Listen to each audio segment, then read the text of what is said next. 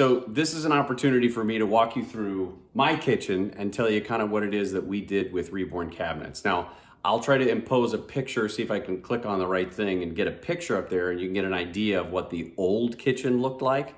You could see the old yellow oak, and you could see the green paint. We had to get rid of that. They didn't bother with that. But the old oak cabinets were definitely not something that we were going to live with, because this was going to be a home that we wanted to really put our signature and our stamp on. So we call Reborn Cabinets, and one of their designers comes in, and we sit down and go over a bunch of different options. So starting over here, there was a double oven in here before, and we wanted to keep it a double oven just for my wife's cookie baking. That's the only reason.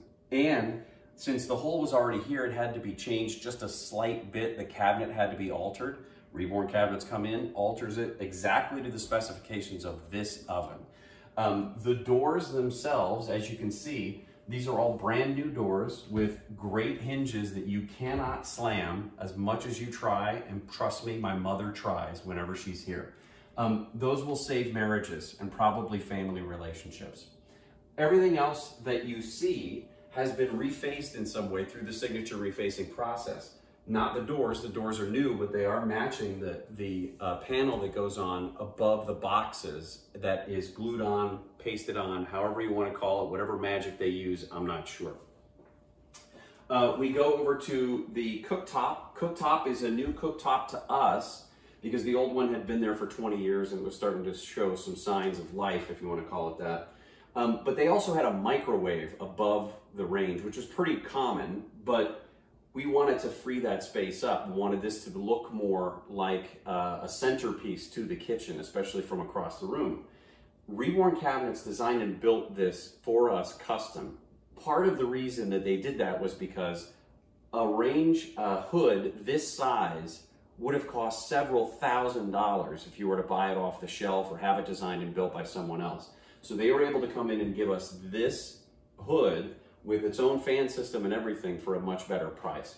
We went with some of the glass doors also. Obviously they weren't here before, and these glass doors give us an opportunity to show off some of our plates, dishware, whatever we choose, and we know that that's going to be a big deal when we ever sell the house.